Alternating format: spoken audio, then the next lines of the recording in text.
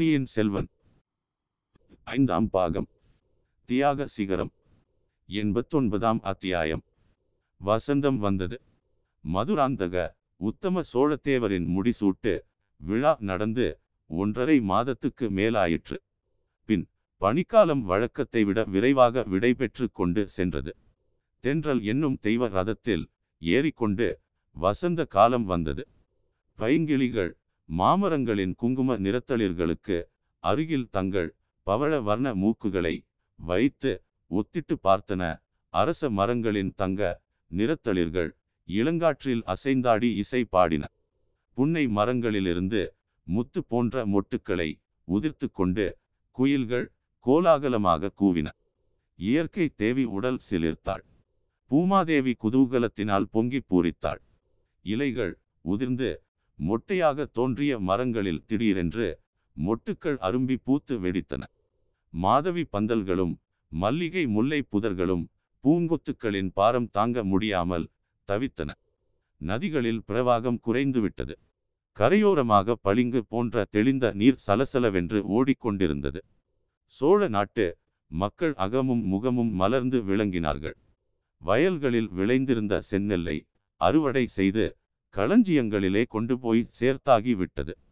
அரசியல் சம்பந்தமான நிச்சயமற்ற நிலைமை நீங்கி கவலை தீர்ந்துவிட்டது. நகரங்களிலும் நாட்டுப்புறங்களிலும் காமன் பண்டிகை கொண்டாடுவதற்கு மக்கள் ஆயத்தம் செய்து கொண்டிருந்தார்கள். ஆலயங்களில் வசந்த உற்சவம் நடத்துவதற்கும் ஏற்பாடுகள் நடைபெற்றன. வீதிகள் சேருமிடங்களிலெல்லாம் நாடக மேடைகள் அமைக்கப்பட்டு வந்தன. இந்த இனிய காட்சிகளையெல்லாம் பார்த்து கொண்டு வல்லவரையன் பழையாறை நகரை நோக்கி சென்று கொண்டிருந்தான். இந்த தடவை அவன் மறைந்தும் ஒளிந்தும் மாறுவேடம் பூண்டும் அந்த மாநகருக்குள் பிரவேசிக்கவில்லை. திறந்திருந்த பிரதான நகர் வாசல் வழியாக தங்கு தடையின்றி புகுந்து இளைய பிராட்டி குந்தவை தேவியின் அரண்மனையை அடைந்தான். இளைய பிராட்டி குந்தவை வானதி முதலிய தன் தோழிகள் பலர் புடைசூழ அரண்மனை வாசலுக்கு வந்து அவனுக்கு முகமன் கூறி வரவேற்றாள். நெடுந்தூரம் பிரயாணம் செய்து வந்த களைப்பு தீர்ந்த பிறகு தன்னை அரண்மனை உத்தியான வனத்தில் வந்து சந்தித்து பிரயாண விவரங்களை கூறும்படி சொல்லிவிட்டு சென்றாள். வந்தியத்தேவன் இளைப்பாறுவதற்கு அதிக நேரம் எடுத்து கொள்ளவில்லை. ஸ்நான பானங்களையும் அதிவிரைவில் முடித்து கொண்டு உத்தியானவனத்துக்கு சென்றான். அங்கே இளைய பிராட்டி அவன் வரவை எதிர்பார்த்து காத்திருந்தாள். ஒருவரையொருவர் சந்திப்பதில் யாருக்கு அதிக ஆர்வம் என்று சொல்ல முடியாமல் இருந்தது. ஒருவரிடம் ஒருவர் பல செய்திகளை கேட்டு அறிவதில் இருவரும் ஆவல் கொண்டிருந்தார்கள். ஆனால் அவர்களுடைய பரபரப்புக்கு அது மட்டும்தானா காரணம்? தங்கள் வருங்கால வாழ்க்கையை பற்றி நிச்சயித்து கொள்ள விரும்பியதும் காரணமாயிருக்கலாம் அல்லவா? அசேதன பொருள்களிடத்திலும் கிளர்ச்சியை உண்டாக்கிய இளவேனில் உணர்ச்சி நிறைந்த அவர்களுடைய உள்ளத்திலும் ஒரு பரபரப்பை உண்டாக்கியிருக்கலாம் அல்லவா? ஐயா, தாங்கள் சென்றிருந்த காரியத்தில் பூரண வெற்றி அடையவில்லை என்று அறிகிறேன். அது உண்மையா என்று கேட்டாள் இளைய பிராட்டி. உண்மைதான் தேவி, இதுவரையில் நான் ஏற்றுக்கொண்ட எந்த காரியத்திலேதான் பூரண வெற்றி அடைந்திருக்கிறேன் என்று வல்லவரையன் கூறி பெருமூச்சு விட்டான். அப்படி சொல்ல வேண்டாம். என் தம்பியை ஈழ நாட்டிலிருந்து கொண்டு வந்து சேர்த்தீர்கள் அல்லவா? அச்சமயம் அருள்மொழிவர்மன் வந்ததினால்தானே இந்த வரைக்கும் சோழ நாடு தப்பி பிழைத்தது என்றாள் குந்தவை. அருள்மொழிவர்மருக்கு அனாவசியமான அபாயத்தை உண்டாக்கி அவரை கடும் குளிர் சுரத்துடன் குற்றுயிராக கொண்டு வந்து சேர்த்தேன். அதுவும் பூங்குழலி மகாராணியின் உதவியினால்தான். சேந்தன் அமுதனிடமும் பூங்குழலியிடமும் என் நண்பரை ஒப்புவித்து நாகப்பட்டினத்துக்கு அழைத்து போகும்படி சொன்னபோது அவர்கள் தஞ்சைபுரிக்கு வந்து இந்த சோழ சாம்ராஜ்யத்தில் சிங்காதனம் ஏறி மணி மகுடம் சூட்டி கொள்ளப் போகிறார்கள் என்று கனவிலும் நான் கருதவில்லை. உத்தம சோழ சக்கரவர்த்தியின் உயிரை காப்பாற்றி கொடுத்தவர் தாங்கள்தான் என்பதை நான் மறந்து விடவில்லை. அவரும் மறந்துவிடவில்லை. பெரிய பழுவேட்டரையருக்கு பதிலாக தங்களை சோழ நாட்டின் தனாதிகாரியாக்கிவிட வேண்டும் என்று உத்தம சோழர் விரும்பினார். நல்ல வேளை தப்பி பிழைத்தேன். அது என்ன அப்படி சொல்லுகிறீர்கள்? இச்சோழ சாம்ராஜ்யத்தின் தனாதிகாரி பதவி சாமானியமானதா? முதன்மந்திரி பதவியை காட்டிலும் மாதண்ட நாயகர் பதவியை காட்டிலும் பெரியதாயிற்றே. தனாதிகாரியின் தயவு இல்லாமல் சக்கரவர்த்தி கூட எந்த காரியமும் செய்ய முடியாதே. தேவி, பெரிய பழுவேட்டரையரின் பாதாள பொக்கிஷ நிலவரையில் ஒருமுறை நான் ஒளிந்திருக்க நேர்ந்தது. அப்போது அங்கே கும்பல் கும்பலாக கொட்டியிருந்த பொற்காசுகளின் ஒளியில் ஒரு சிலந்தி பூச்சியின் வலையை பார்த்தேன். இறந்து போன மனிதனின் மண்டை எலும்பையும் பார்த்தேன். இனிமேல் அந்த பொக்கிஷ நிலவரை பக்கமே போகக்கூடாது என்று தீர்மானித்து கொண்டேன். இளைய பிராட்டி புன்னகை புரிந்துவிட்டு, தாங்கள் தனாதிகாரியானாலும் பொக்கிஷ நிலவரைக்கு போக வேண்டிய அவசியம் நேராது. அந்த நிலவரையில் இருந்த பொருள்களையெல்லாம் செலவு செய்து பெரியதொரு கடற்படை உருவாக்க கப்பல்கள் கட்ட அருள்மொழி தீர்மானித்து விட்டான். புதிய சக்கரவர்த்தியின் அனுமதியும் பெற்றுவிட்டான் என்றாள். புதிய சக்கரவர்த்தியும் அவருடைய பட்ட மகிழ்ச்சியும் அருள்மொழிவர்மருடன் கோடிக்கரைக்கு சென்றிருப்பதாக தஞ்சையில் அறிந்தேன். ஆம், அவர்கள் போகும்போது தங்களையும் உடன் அழைத்து போக முடியவில்லையே என்று மிக்க வருத்தப்பட்டு கொண்டு போனார்கள். நான் அதை பற்றி வருத்தப்படவில்லை. இப்போது கூட கோடிக்கரை போய் அவர்களுடன் சேர்ந்து கொள்வேன். அருள்மொழிவர்மர் நான் இல்லாத சமயம் பார்த்து கொடும்பாளூர் இளவரசியை கல்யாணம் செய்து கொண்டது பற்றித்தான் வருந்துகிறேன். ஏன் ஐயா, தங்கள் நண்பர் என் தோழியை மணந்து கொண்டது தங்களுக்கு பிடிக்கவில்லையா?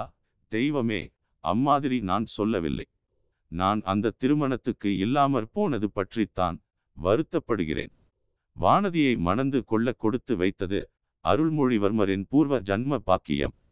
தங்கள் தோழி வானதியும் பாக்கியசாலிதான். ஆனால் எதற்காக அவ்வளவு அவசரப்பட்டார்கள்? அவர்கள் அவசரப்படவில்லை, நான் தான் அவசரப்பட்டேன். என் தந்தையும் தாயும் காஞ்சிக்கு புறப்பட்டு போக விரும்பினார்கள். அவர்கள் புறப்படுவதற்குள் திருமணம் நடந்துவிட வேண்டும் என்று சொன்னேன். இதனால் கொடும்பாளூர் பெரிய வேளாரின் மனமும் நிம்மதி அடைந்தது.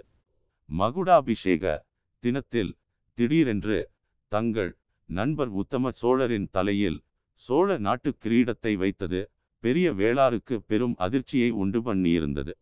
இன்னும் பலரும் அப்போது அதிர்ச்சி அடைந்திருப்பார்கள். எங்கள் எல்லாருக்குமே அது வியப்பாகத்தான் இருந்தது. நண்பர்கள் இருவரும் அந்த செய்தியை மிக மிக இரகசியமாக வைத்திருந்தீர்கள். தேவி தங்களிடம் மட்டுமாவது சொல்லியிருப்பார் என்று நினைத்தேன்.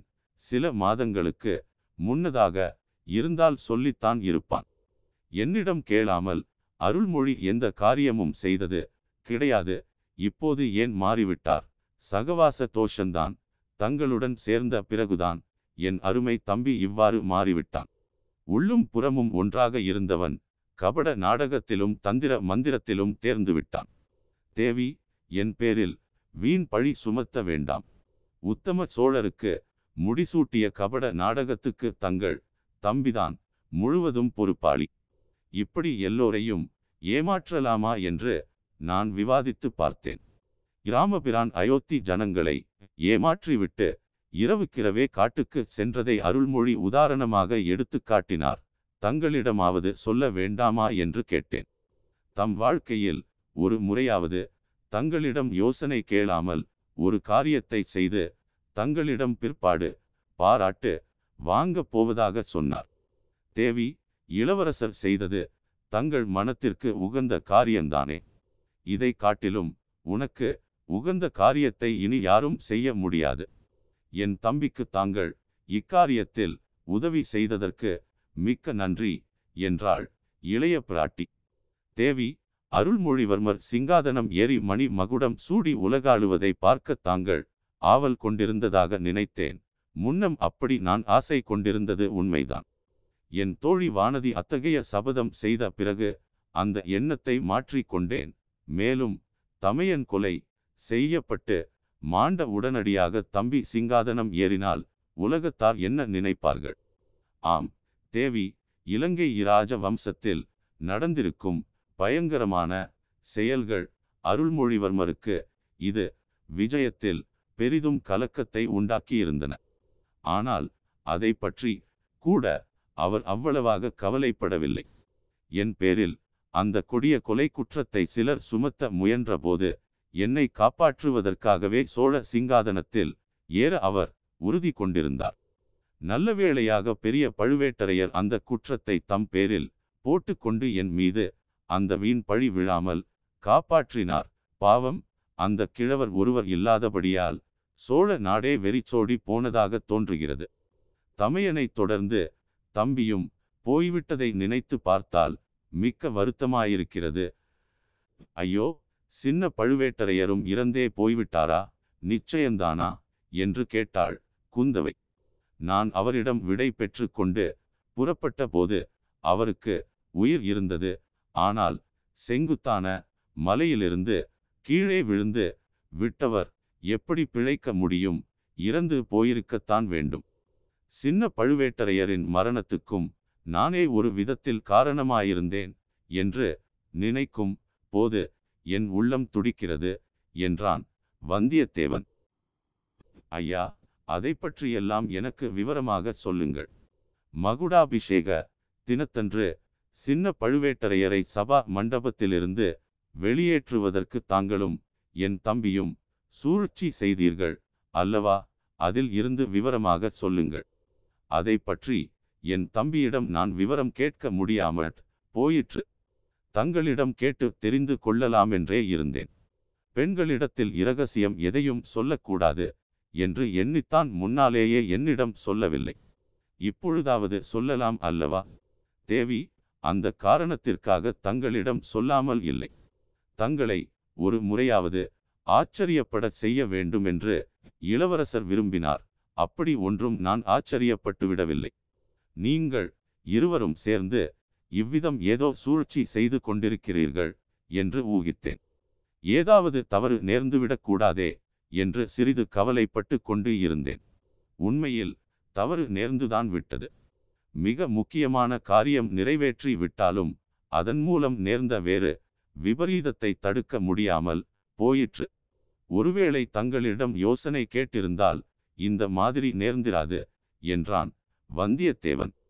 பின்னர் சேந்தன் அமுதனாகிய புதிய மதுராந்தகத்தேவர்க்கு பட்டம் கட்ட வேண்டுமென்று பொன்னியின் செல்வர் தீர்மானித்ததிலிருந்து அவர்கள் போட்ட திட்டங்கள், செய்த சூழ்ச்சிகள், நடத்திய காரியங்கள் எல்லாவற்றை பற்றியும் விவரமாக கூறினான். மதுராந்தக தேவருக்கு முடிசூட்டப் போவதாக முன்னாலேயே சொன்னால் அதற்கு பல ஆட்சேபங்களும் இடையூறுகளும் ஏற்படும் என்று அருள்மொழிவர்மர் எண்ணினார். கொடும்பாளூர் வேளாரும் திருக்கோவலூர் மலையமானும் முன்போலவே அந்த யோசனையை எதிர்ப்பார்கள். பெரிய பழுவேட்டரையரோ மரண தருவாயில் பொன்னியின் செல்வருக்கே முடிசூட்ட வேண்டும் என்று சொல்லிவிட்டு போய்விட்டார். அவருடைய விருப்பத்தை நிறைவேற்றவே அவரை சேர்ந்தவர்கள் விரும்புவார்கள். சின்ன பழுவேட்டரையர் தமது மருமகன் உண்மையான மதுராந்தகன் அல்லவென்று தெரிந்து கொண்டு விட்டார். படகோட்டியின் மகளான பூங்குழலியை சிங்காதனத்தில் அமர்த்துவதில் அவருக்கு உற்சாகம் இருக்க முடியாது. செம்பியன் மாதேவி, சேந்தன் அமுதனாகிய மதுராந்தகத்தேவன், பூங்குழலி எல்லாருமே ஆட்சேபனை செய்வார்கள். அவர்களுடைய ஆட்சேபனைகளை புறக்கணிக்க சுந்தர சோழரும் விரும்பாதவராயிருக்கலாம். இந்த காரணங்களையெல்லாம் மனத்தில் வைத்து கொண்டுதான் பொன்னியின் செல்வர் தாம் செய்ய தீர்மானித்த காரியத்தை கடைசி நிமிஷம் வரையில் இரகசியமாக வைத்திருக்க விரும்பினார். மகுடாபிஷேக சமயத்தில் தம்மிடம் கொண்ட அன்பினாலோ அல்லது மதுராந்தகரிடம் கொண்ட பொறாமையினாலோ ஆட்சேபனை கிளப்பி தடை செய்யக்கூடிய பரபரப்புக்காரர்கள் எல்லாரையும் ஒவ்வொருவராக வெவ்வேறு காரணங்களை சொல்லி வெளியூர்களுக்கு அனுப்பி வைத்தார். தமக்கு உதவி செய்ய ஒருவர் வேண்டுமே என்பதற்காக வந்தியத்தேவனிடம் மட்டும் தமது அந்தரங்க நோக்கத்தை சொல்லியிருந்தார். இருவரும் யோசித்து திட்டங்கள் வகுத்து காரியங்களும் கவனமாக செய்து வந்தார்கள். இளன் சம்புவரையன் கந்தமாறன், பார்த்திபேந்திர பல்லவன், கொடும்பாளூர் வேளார் முதலியோர்களை ஊரை விட்டே அனுப்பியாகி விட்டது. ஆனால் சின்ன பழுவேட்டரையரை ஊரை விட்டு அனுப்புவது சாத்தியம் இல்லை. அவர் கையினால் பொன்னியின் செல்வரின் சிரசில் மணி மகுடத்தை சூட்டுவது என்ற பேச்சும் ஏற்பட்டு விட்டது. அந்த சமயத்தில் சேந்தன் அமுதனாகிய புதிய மதுராந்தகர் தலையில் முடிசூட்டச் சொன்னால் அவர் தடை சொல்லாமல் இருப்பாரா? அவர் மறுதளித்தால் அது பெரிய அபசகுணமாக கருதப்படும். அதிலிருந்து வேறு பல குழப்பங்களும் ஏற்படலாம். ஆகையால் முடிசூட்டுகிற சமயத்தில் அவரை மண்டபத்திலிருந்து வெளியேற்றுவதற்கு ஏதேனும் யுக்தி செய்ய வேண்டும் என்று நண்பர்கள் இருவரும் யோசித்தார்கள். முழுதும் திருப்திகரமான யுக்தி எதுவும் தோன்றவில்லை. இச்சமயத்தில் ஆழ்வார்க்கடியான் வந்து ஒரு விசித்திரமான செய்தியை கூறினான். பாண்டிய நாட்டு ஆபத்துதவிகளான ரவிதாசன் கூட்டத்தார் எங்கே போனார்கள்? நந்தினி தேவி இன்னமும் அவர்களுடனே இருக்கிறாளா? திருப்புறம்பயம் காட்டில் நள்ளிரவில் முடிசூட்டப்பட்ட சிறுவன் எங்கே மறைந்து வைக்கப்பட்டிருக்கிறான் என்னும் செய்திகளை அறிந்து வருவதற்காக முதன்மந்திரியின் சம்மதத்துடன் ஆழ்வார்க்கடியானை அருள்மொழிவர்மர் அனுப்பியிருந்தார். பாதாள சிறையிலிருந்து தப்பிச் சென்ற கருத்திருமன் அவர்களுடன் சேர்ந்து கொண்டிருக்கிறானா? கந்தமாறன் வந்து சொன்னபடி பழைய மதுராந்தகன் இறந்தது உண்மையா, அல்லது அவனும் தப்பி பிழைத்து சதி கூட்டத்தாருடன் சேர்ந்திருக்கிறானா என்று தெரிந்து கொண்டு வருவதற்கும் திருமலை நம்பி சென்றிருந்தான். அவன் இச்செய்திகளை அறிந்து வருவதற்கு வெகு காலம் ஆகும் என்று எண்ணியிருந்தார்கள். ஆனால் ஆழ்வார்க்கடியான் சில தினங்களிலேயே திரும்பி வந்து விட்டான். ரவிதாசன் கூட்டத்தைச் சேர்ந்தவர்களும் படகோட்டி முருகையன் மனைவியுமான ராக்கம்மாளை கொல்லிமலைக்கு அருகில் அவன் பார்த்தான். அவள் எங்கே போகிறாள் என்பதை கவனித்து அவளை தொடர்ந்து சென்றால் ரவிதாசன் கூட்டம் இருக்கும் இடத்தை சேரலாம் என்று ஆழ்வார்க்கடியான் எண்ணினான். ஆனால் ராக்கம்மாள் தஞ்சைபுரிக்கு செல்லும் மார்க்கத்தில் சென்றது அவனுக்கு வியப்பு அளித்தது. ஆயினும் அவளை தொடர்வதே ஆபத்துதவிகளை பற்றி அறிவதற்கு உபாயம் என்று எண்ணி மாறுவேடம் பூண்டு அவள் அறியாதபடி பின் தொடர்ந்து சென்றான். உறையூருக்கு அருகில் வந்த பிறகு தஞ்சையில் பொன்னியின் செல்வருக்கு நடக்கப் போகும் முடிசூட்டு விழாவை பார்ப்பதற்காக மக்கள் திரள் திரளாக சென்று கொண்டிருந்தார்கள். அந்த கூட்டத்தில் ராக்கம்மாளும் கலந்து கொண்டாள். ஆயினும் ஆழ்வார்க்கடியான் அவளை விடாமல் பின் தொடர்ந்து தஞ்சை வரைக்கும் வந்தான். ராக்கம்மாள் கூட்டத்தோடு கூட்டமாக தஞ்சை கோட்டைக்குள்ளும் புகுந்து சின்ன பழுவேட்டரையரின் அரண்மனையை சுற்றி வட்டமிட்டதை கண்டதும் அவனுக்கு மிக்க வியப்பு உண்டாயிற்று. உடனே அருள்மொழிவர்மரிடமும் வந்தியத்தேவனிடமும் போய் இச்செய்தியை தெரிவித்தான். ராக்கம்மாளை சிறைப்படுத்தி விடலாமா என்று முதலில் அவர்கள் யோசனை செய்தார்கள். அப்படி செய்ய வேண்டாம் என்றும் அவள் எதற்காக வந்திருக்கிறாள் என்பதை தெரிந்து கொள்வதே முக்கியமானதென்றும் தீர்மானித்தார்கள். சின்ன பழுவேட்டரையரின் மகளுக்கு அவள் ஏதோ செய்தி கொண்டு வந்திருக்க வேண்டும் என்று ஊகித்தார்கள். சின்ன பழுவேட்டரையரிடம் இப்போது அதை சொல்ல வேண்டாம் என்றும் முடிசூட்டு விழாவின் போது அவரை சபா மண்டபத்திலிருந்து அப்புறப்படுத்துவதற்கு அதை உபயோகித்து கொள்ளலாம் என்றும் முடிவு செய்தார்கள். ஆழ்வார்க்கடியான் மறுபடியும் சின்ன பழுவேட்டரையரின் அரண்மனைக்கு அருகில் சென்றபோது ராக்கம்மாளை காணவில்லை. முடிசூட்டு விழாவுக்காக வந்த ஜனக்கூட்டம் மேலும் மேலும் அதிகமாகிக் கொண்டிருந்தது. ஆழ்வார்க்கடியான் அந்த கூட்டத்தில் கலந்து நின்று அரண்மனை வாசலை கவனமாக பார்த்து கொண்டிருந்தான்.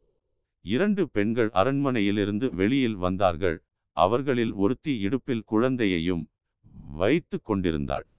வந்தவர்களில் இன்னொருத்தி தலையில் முக்காடிட்டு முகத்தை பாதி மறைத்து கொண்டிருந்தாள். அவள் சின்ன பழுவேட்டரையரின் மகளாயிருக்கலாம் என்று திருமலை நம்பி ஊகித்தான்.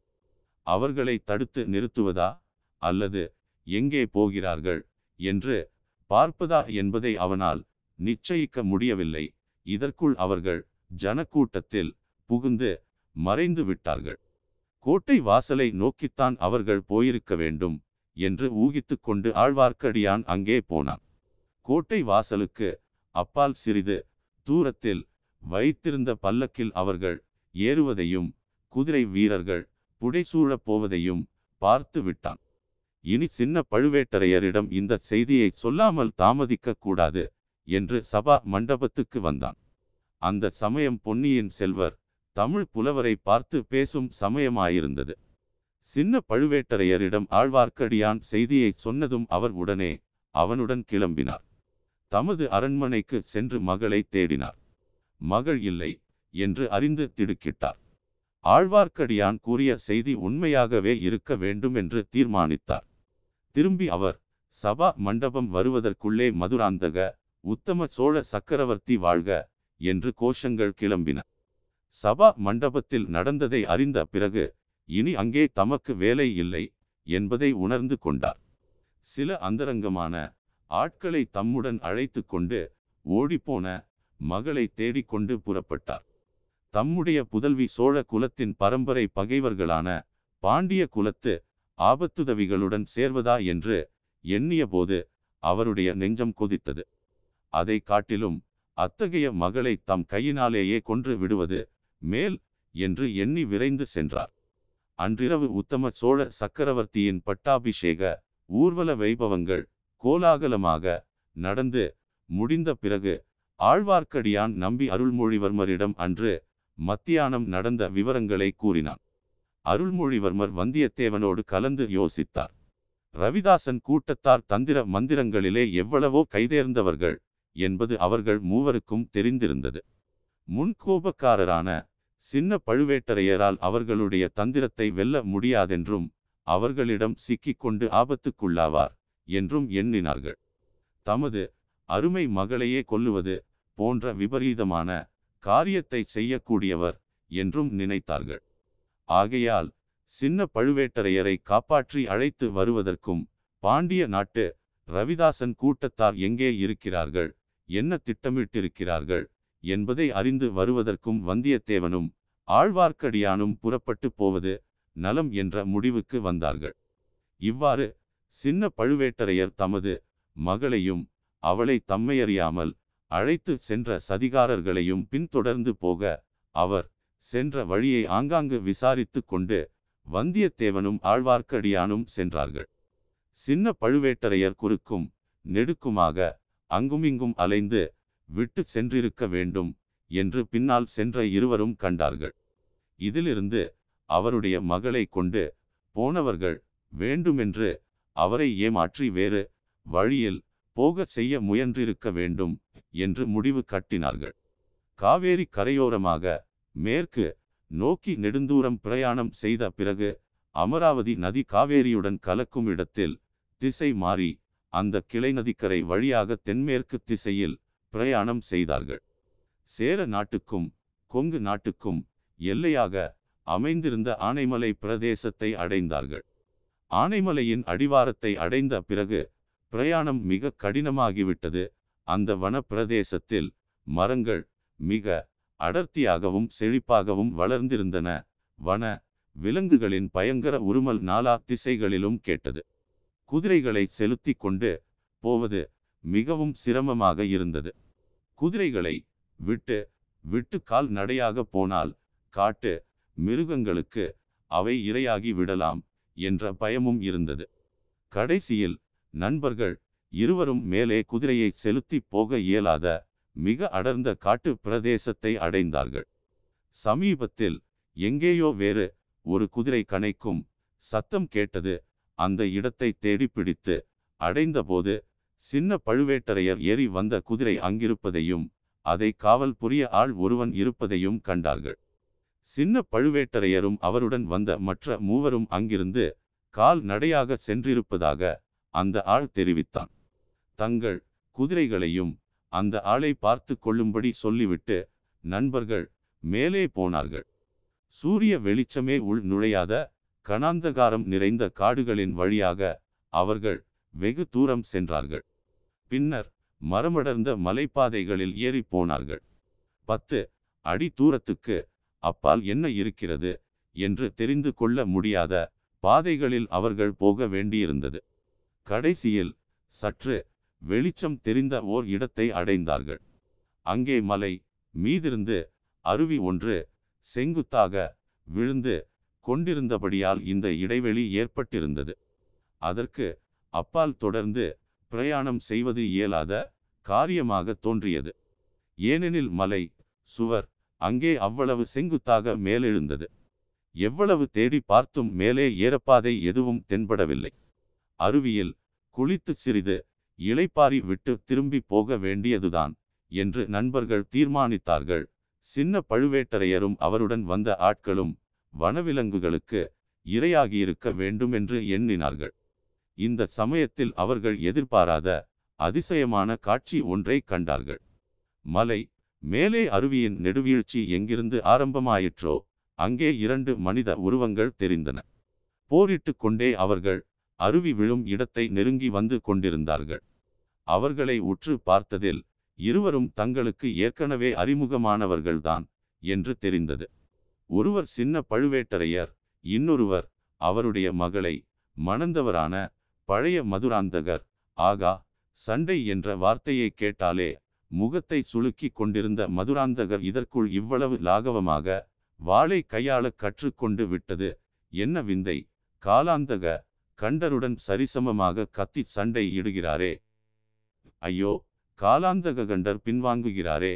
உண்மையிலேயே களைப்புற்று பின்வாங்கி வருகிறாரா, அல்லது எப்படியும் தமது மருமக பிள்ளையாயிற்றே என்று தயங்கி பின்வாங்கி வருகிறாரா? எப்படியிருந்தாலும் அபாயகரமான அருவி விழும் முனையை நெருங்கி வருகிறாரே! ஐயோ, அங்கே செங்குத்தான அருவி பள்ளம் என்பது அவருக்கு தெரியாது போலிருக்கிறதே!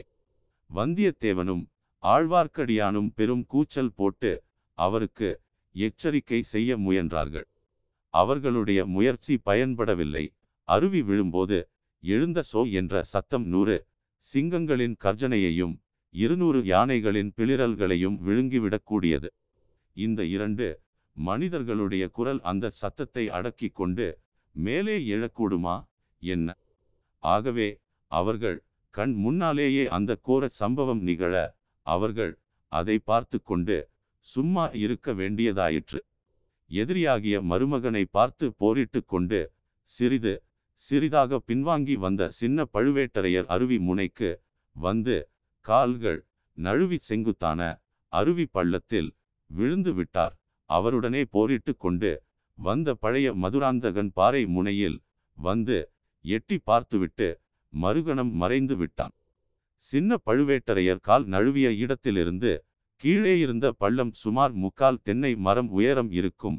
இவ்வளவு உயரத்திலிருந்து விழுந்தவர் உயிர் பிழைப்பார் என்று எதிர்பார்க்க முடியாது. ஆயினும் அந்த மகா வீரருடைய உடலையாவது பார்க்கலாம் என்று எண்ணி நண்பர்கள் இருவரும் அருவி பள்ளத்தின் அருகில் ஓடினார்கள். சின்ன பழுவேட்டரையரின் உடலை காணவில்லை. அருவி விழுந்து அங்கே பெரும் பள்ளமாகி தண்ணீர் ததும்பி சுற்றிலும் இருந்த பாறைகளில் மோதிக்கொண்டிருந்தது. சின்ன பழுவேட்டரையருடைய உடல் அந்த ஆழமான அருவி குளத்தில் முழுகியிருக்க வேண்டும் என்று ஊகித்தார்கள். ஒரு விதத்தில் இது நல்லதுதான். கரையில் பாறைகளின் மீது விழுந்திருந்தால் அந்த மகா வீரரின் உடல் சின்னாபின்னமாக போயிருக்கும். ஆழமான குளத்திலே விழுந்தபடியால் அந்த கதியிலிருந்து தப்பிவிட்டார். விரைவில் அவருடைய உடலை அருவி நீர்ச்சுழல் வெளியில் கொண்டு வந்து தள்ளும் என்று எதிர்பார்த்து கொண்டிருந்தார்கள். அவர்கள் எதிர்பார்த்தது வீண் போகவில்லை. கொஞ்ச நேரத்துக்கெல்லாம் சின்ன பழுவேட்டரையர் வெளியில் வந்தார். நண்பர்கள் இருவரும் விரைந்து குளத்தில் குதித்து அவரை கரையில் கொண்டு வந்து சேர்த்தார்கள். முதலில் உயிரற்ற உடல் என்றுதான் எண்ணினார்கள். ஆயினும் ஒருவேளை உயிர் இருக்கக்கூடாதா என்ற இலேசான நம்பிக்கையும் அவர்கள் உள்ளத்தில் இருந்தது. ஆகையால் தண்ணீரில் மூழ்கியவரை உயிர்ப்பிப்பதற்கு வேண்டிய சிகிச்சைகளை செய்தார்கள். வெகு நேரத்துக்கு பின்னர் சின்ன பழுவேட்டரையர் மூச்சுவிட்டு கண் விழித்து பார்த்தார். அவரால் அதிகம் பேச முடியவில்லை. ஆயினும் சொல்ல வேண்டியதை சில வார்த்தைகளில் சொல்லிவிட்டார். மிக பிரயாசையின் பேரில் காலாந்தக கண்டர் அந்த மலை உச்சியை அடைந்தார். அங்கே ஏறக்குறைய 100 பேருக்கு நடுவில் அவருடைய மகள் இருந்தாள். ரவிதாசன் காலாந்தக கண்டரை தங்களுடன் சேர்ந்து கொள்ளும்படி அழைத்தான். அவருடைய மருமகனே பாண்டிய நாட்டுக்கு உரியவன் என்றும் அவனுக்கு பட்டம் கட்டப் போவதாகவும் சேர மன்னனும் இலங்கை அரசன் மகிந்தனும் புதிய பாண்டியனுக்கு உதவி செய்ய முன் வந்திருப்பதாகவும் கூறினான். அவர்கள் உத்தேசங்களை அறிவதற்காக முதலில் சின்ன பழுவேட்டரையர் ரவிதாசன் கூறியதையெல்லாம் கேட்டு கொண்டிருந்தார். பின்னர் அவர்கள் மீது சதிகாரர்கள் என்று குற்றம் சுமத்தி தம் குமாரியை தம்முடன் அனுப்பி விடும்படி கேட்டார். உம்முடைய மகள் உம்முடன் வந்தால் அழைத்து போகலாம் என்றான் ரவிதாசன். சின்ன பழுவேட்டரையர் மகளுடைய முகத்தை பார்த்தார். அவள் தன் கணவனுடைய கதி தனக்கும் ஆகட்டும் என்று கூறி அவருடன் வர மறுத்துவிட்டாள். உன்னை இவர்களுடன் விட்டு போவதை காட்டிலும் என் கையினாலேயே கொன்று விடுகிறேன் என்று கூறி காலாந்தக கண்டர் வாளை ஓங்கினார். அதுகாரும் மறைவாக இருந்த மதுராந்தகன் அச்சமயம் திடீரென்று தோன்றி என் மனைவியை கொல்லுவதற்கு நீ யார் என்று கூறி வாட்போர் தொடங்கினான். இதனால் காலாந்தகண்டருக்கு சிறிது திகைப்பு உண்டாயிற்று. தம் மருமகனை தம் கையினாலேயே கொன்று தம் குமாரியை கைம்பெண் ஆக்குவது நியாயமா என்ற ஐயம் அவர் மனத்தில் உதித்துவிட்டது. இவ்வாறு மனத்தில் ஏற்பட்ட குழப்பத்தினால் தீவிரமாக போர் செய்ய முடியவில்லை. யோசித்து கொண்டே பின் வாங்கினார். பின்னால் அருவி பள்ளம் இருப்பது தெரியாமல் அதில் விழுந்து விட்டார். இதையெல்லாம் தட்டுத்தடுமாறி சொல்லி முடித்துவிட்டு, நான் இனி உயிர் பிழைக்கப் போவதில்லை, என் முடிவு நெருங்கிவிட்டது, என்னை இங்கேயே விட்டுவிட்டு நீங்கள் விரைந்து செல்லுங்கள். சேர நாட்டின் மீதும் ஈழ நாட்டின் மீதும் உடனே சோழ சைன்யம் படை எடுத்து செல்லட்டும். பொன்னியின் செல்வரை மதுரைக்கு அழைத்து சென்று சோழ பாண்டியன் என்ற அபிஷேக பெயரை சூட்டி பட்டம் கட்டச் செய்யுங்கள். இந்த 3 காரியங்களையும் உடனே செய்யாவிட்டால் சோழ சாம்ராஜ்யத்துக்கு பேரபாயம் உண்டாவது நிச்சயம். மறுபடியும் பழையபடி பாண்டிய ராஜ்யம் தனியாக பிரிந்து போய்விடும். உடனே விரைந்து செல்லுங்கள் என்று காலாந்தகண்டர் கூறினார். அவரை இந்த நிலையில் அனாதையாக விட்டுவிட்டு போக நண்பர்களுக்கு மனம் வரவில்லை. ஆகையால் இருவரில் ஒருவர் அவரை பார்த்து கொள்வது என்றும் இன்னொருவர் தஞ்சைக்கு போவது என்றும் தீர்மானித்தார்கள். இருவரில் வேகமாக குதிரை விடக்கூடியவன் வந்தியத்தேவன் ஆதலால் அவனே புறப்பட வேண்டியதாயிற்று. இத்துடன் இந்த பகுதி நிறைவு பெறுகிறது. அடுத்த அத்தியாயத்தில் சந்திப்போம். நன்றி.